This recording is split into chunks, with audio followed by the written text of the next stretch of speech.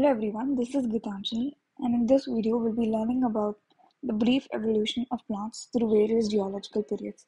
So first let's glance through the various geological periods. So you can see a collection of periods will be called as an era, and many eras together are called eons. And these periods are made up of subcategories called epochs. So you can see here the earliest life, the non-cellular form, was found 3 billion years ago, and then 2 billion years ago we finally have our cellular form of life.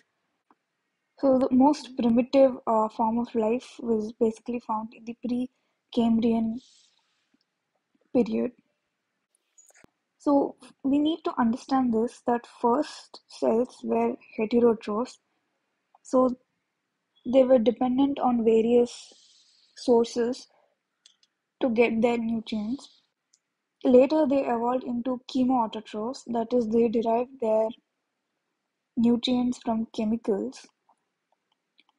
And then finally we got photoautotrophs that were dependent on solar energy to get nutrients. So in this geological time scale, our main focus is basically in this part, in this Phanerozoic eon. So basically when the pre-Cambrian period ended, the Paleozoic era started, and it contained the following periods. And then we have the Mesozoic era, where the dinosaurs got dominant, and it contained these three periods. And then finally we have the Cenozoic era, where humans finally evolved.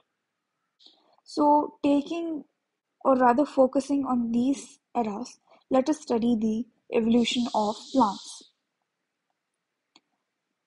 So the most primitive plants were the chlorophyte ancestors.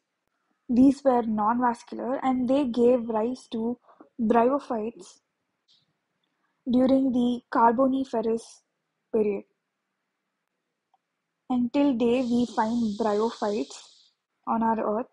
So these chlorophyte ancestors, they gave rise to tracheophyte ancestors. They are the most primitive form of plants that were vascular. So they were the first primitive